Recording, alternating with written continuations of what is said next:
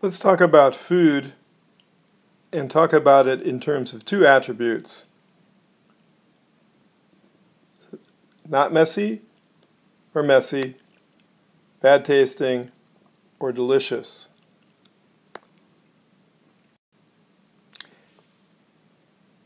And so we draw on one axis, we say delicious. And so as we go in this direction, food's getting more and more delicious. And in this direction, we'll say not messy. So as we go in this direction, it gets less and less messy. So let's say down here, maybe watermelon, all the way up here, M&Ms, not very messy. And so we're able to divide this into 4 parts.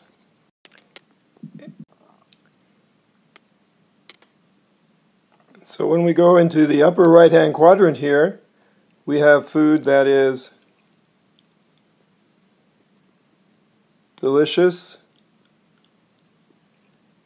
not messy. What could you think that's like that? Delicious and not messy. Maybe a steak, an apple. What about this quadrant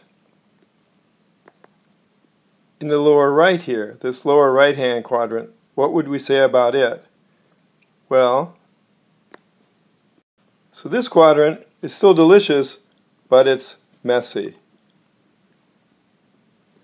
What would be a food like that? Maybe barbecue ribs. Delicious, but messy. What about in this quadrant up here? So this is food that it's not delicious, but at least it's not messy.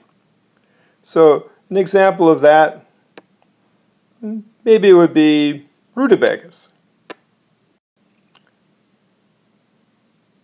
So there we have our rutabaga. It's not delicious, but at least it's not messy. What about this last quadrant here?